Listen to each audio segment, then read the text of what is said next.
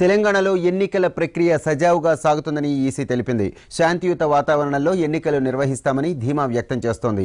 ఎన్నికల్లో పోలింగ్ శాతం పెంచేందుకు అన్ని ప్రయత్నాలు చేస్తున్నామని, వయోవృద్ధులతో పాటు గర్భవతులు, బాలింతల కోసం ప్రత్యేక ఏర్పాట్లు చేస్తున్నామని తెలిపింది. ఓటేయటం ఓటర్ల బాధ్యతని, ఈసారి ఎలాంటి బహుమతుల ప్రధానం ఉండదని ఈసీ తేల్చేసింది. అయితే ఓటింగ్ శాతాన్ని పెంచేందుకు పలు జిల్లాల్లో అనేక చర్యలు చేపడుతున్నారు.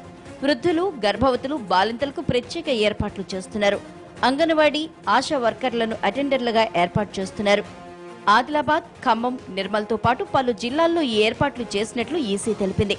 ఈ విషయంలో ఆదిలాబాద్ జిల్లా కలెక్టర్ దివ్య చొరవను కేంద్ర ఎన్నికల కమిషన్ బృందం మెచ్చుకుంది. పింక్ పోలింగ్ స్టేషన్లలో అదనపు ఏర్పాట్లతో పాటు రాష్ట్రంలో ఎన్నికల సిబ్బంది పనితీరుపై కేంద్ర ఎన్నికల కమిషన్ బృందం సంతృప్తి వ్యక్తం చేసింది.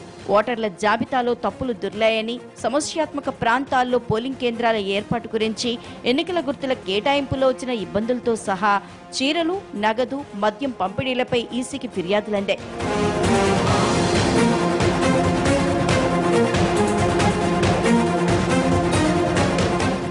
విజిల్ తెలంగాణలో చాలా బాగా పనిచేస్తోందని, అనేక కేసుల్ని పరిష్కరించామని ఈసీ బృందం తెలిపింది. మరోపక్క పెయిడ్ న్యూస్ పై ఎన్నికల కమిషన్ కఠినంగా వ్యవహరిస్తామని స్పష్టం చేసింది. ఇప్పటి వరకు 211 కేసులు నమోదయ్యాయని తెలిపింది. పెయిడ్ న్యూస్ పెరిగిపోయిందని, ఏపీ ప్రభుత్వం తెలంగాణలో ప్రకటనలు ఇస్తోందని కొన్ని పార్టీలు ఫిర్యాదు చేశాయి. ఇప్పటి వరకు 78 కోట్ల నగదు సీజ్ చేశామని ఈసీ తెలిపింది. ఈసీకి వచ్చిన ఫిర్యాదులో సాక్ష్యాలు ఉన్న వాటిపై వెంటనే చర్యలు తీసుకున్నామని వెల్లడించింది.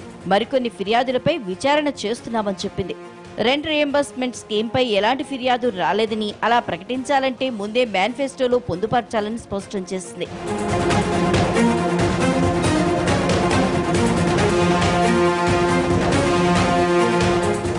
అభ్యంతరకర ప్రసంగాలు, వ్యాఖ్యలపై కఠినంగా వ్యవహరిస్తామని ఈసీ తెలిపింది. జర్నలిస్టులకు బ్యాలెట్ ఓటింగ్ పై పరిశీలన చేస్తామని, వ్యాపార సంస్థల్లో పనిచేసే వారికి ప్రత్యేక ఓటు హక్కు కల్పించే అవకాశాలు లేవని కూడా ఈసీ స్పష్టం చేసింది. మరోపక్క పింక్ బ్యాలెట్ లో రంగు మార్చే అవకాశం లేదని కూడా తెలిపింది.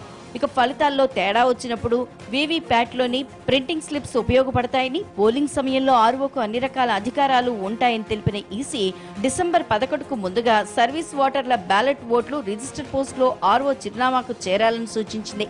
మరోపక్క సీఎస్, డీజీపీ, నోడల్ అధికారులు, ఇన్కమ్ ట్యాక్స్, బ్యాంక్ అధికారులు, రైల్వే, ఎయిర్పోర్ట్, రాష్ట్ర పోలీస్ అధికారులతో ఎలక్షన్ కమిషన్ హైదరాబాద్లో సమావేశమైంది.